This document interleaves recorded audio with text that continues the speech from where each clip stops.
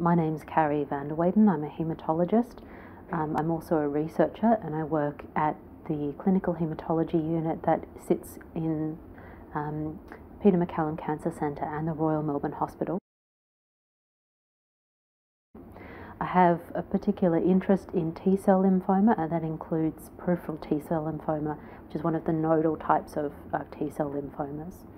So this is a particularly rare group of lymphomas, and like other types of non-Hodgkin's lymphoma, it isn't actually one diagnosis.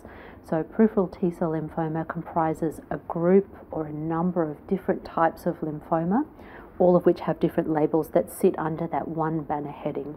And all of those subgroups of lymphomas have slightly different ways in which they present and slightly different prognoses, as well as may have different ways in which they behave in response to treatment.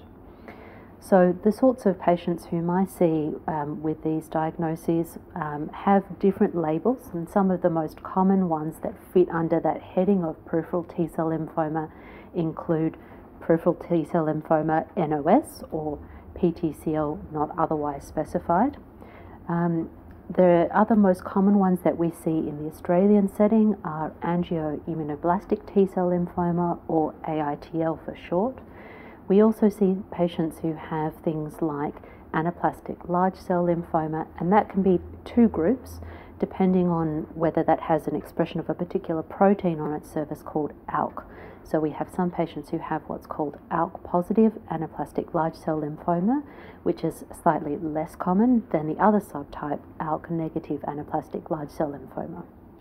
The tricky thing about peripheral T-cell lymphoma is that there are a whole lot of other much more rare diagnoses or diagnostic labels that also get put into that group.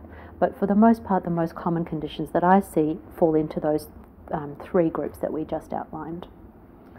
In terms of the way that this presents, it can be infinitely variable, but most people present because they notice an enlarged lymph gland, or they have symptoms from enlarged lymph glands that can be anywhere in the body. So sometimes it's as simple as noticing enlarged lymph glands somewhere where the patient can feel them, such as in the neck, under the arm, in the groin, or sometimes they're deeper in the chest or in the stomach, tucked around all the organs that are in the abdomen.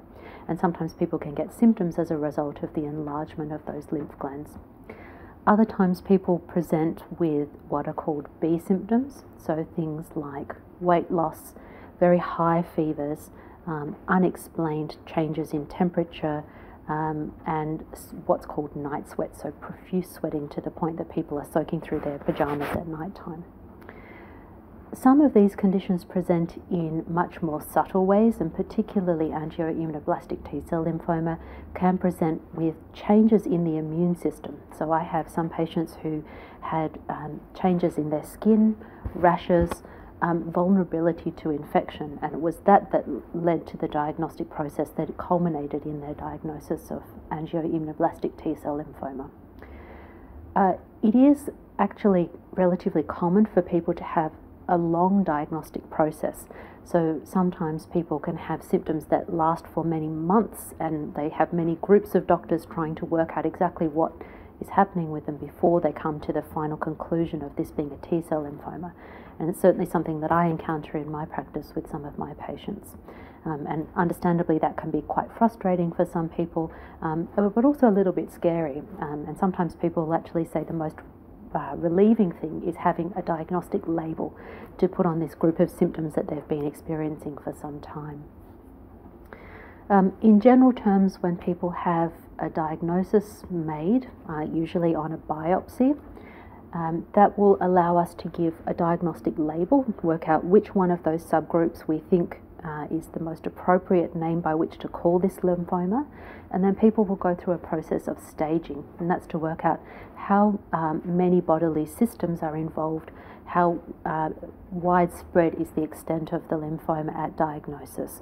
So looking at if there are groups of lymph nodes involved, are they above and below the diaphragm, are there involvement of other body organs, is there involvement of things like the spleen or the bone marrow, and that helps us put together the stage of the lymphoma. Once we have all of that information, then the next step is obviously to talk about treatment options. And this is where it can get very tricky. So a lot of the time the things that we talk about are what is the type of lymphoma, and there are some subtle decisions that we make in terms of putting together a program of treatment that depend on how we expect that lymphoma is likely to behave. So some of those lymphomas have a slightly better prognosis and need less of aggressive treatment in the first line, and some of them we know tend to behave in a more aggressive fashion, or behave badly is how I like to think of it. And so we tend to think about putting together a more intensive package of treatment for that group of patients. The other really important component that goes into thinking about treatment is who's the person that I'm looking after. So how old is the patient? What's their fitness like? What are their other health conditions? Do I think that giving them really intensive therapy would be something that they would be able to tolerate without significant side effects?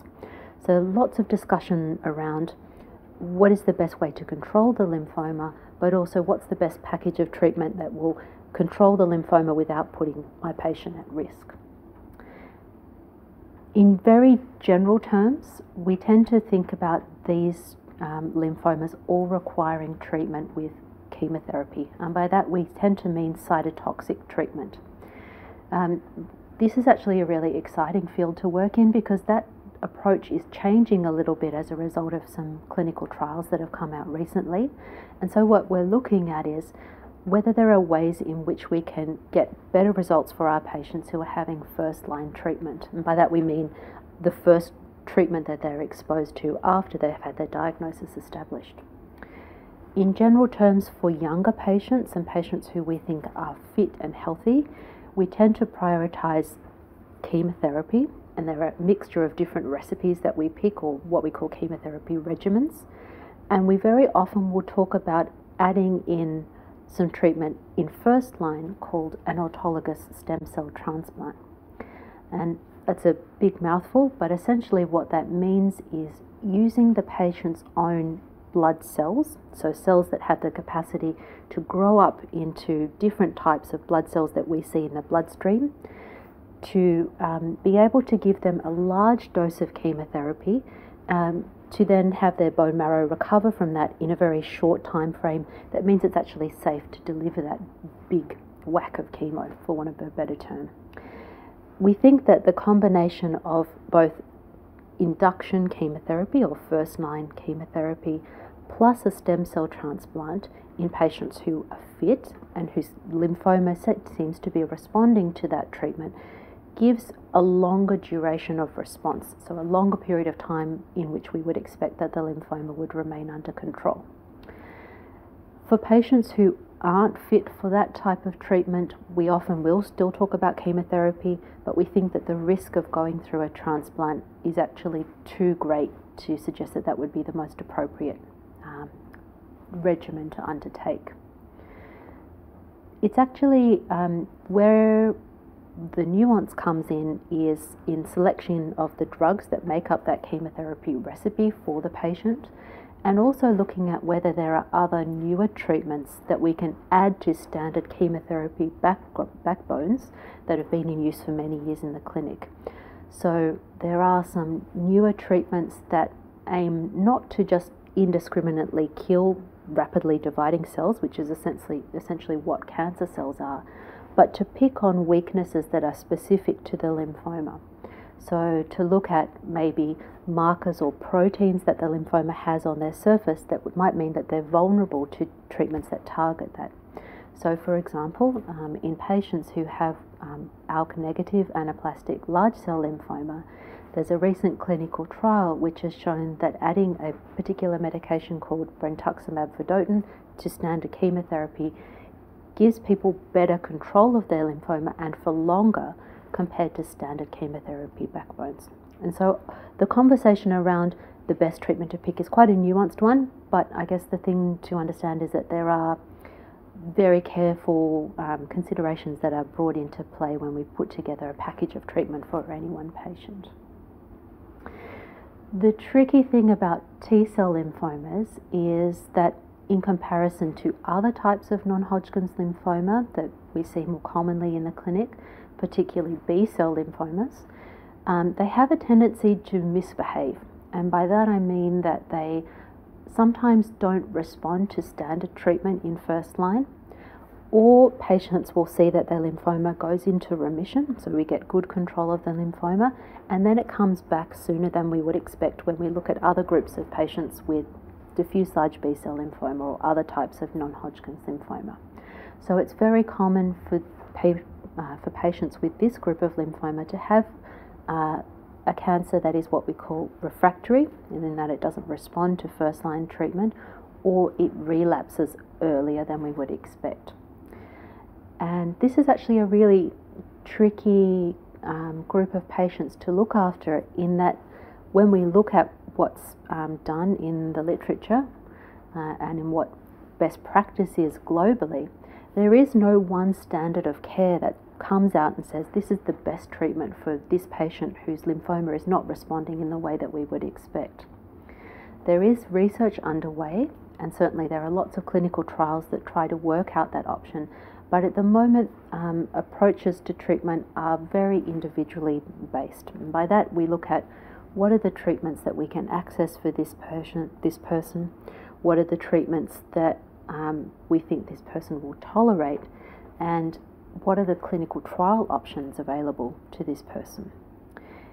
In general terms, for patients with relapse or refractory T-cell lymphoma, we do sometimes talk about more chemotherapy if they've had chemotherapy in first line, but sometimes we move much more towards treatments that aim to target either the machinery that is helping keep the lymphoma alive, so what we call things that target the genetic profile or the molecular profile of the lymphoma, or otherwise things that aim to target weaknesses of the lymphoma, such as markers that they have on their surface or proteins that they have on their surface. And sometimes we use those in novel combinations. So it's a very exciting place in which to work, but also a very difficult place in which to work.